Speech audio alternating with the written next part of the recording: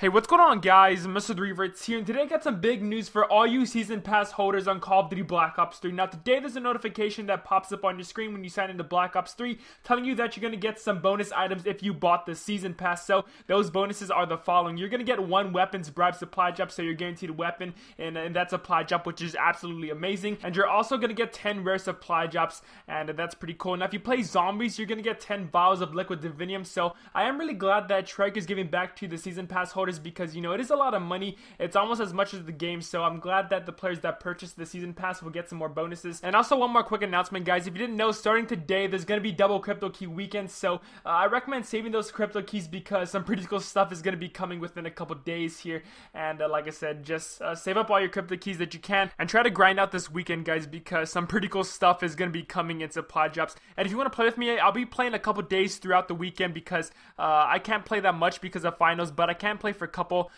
couple of hours throughout the weekend. So if you guys want to play with me, add me on the PlayStation. It's in the description. And yeah, guys, thank you for watching. I'm MrTheRevertz. Have a great rest of the day. Till next time, I'll catch you guys later.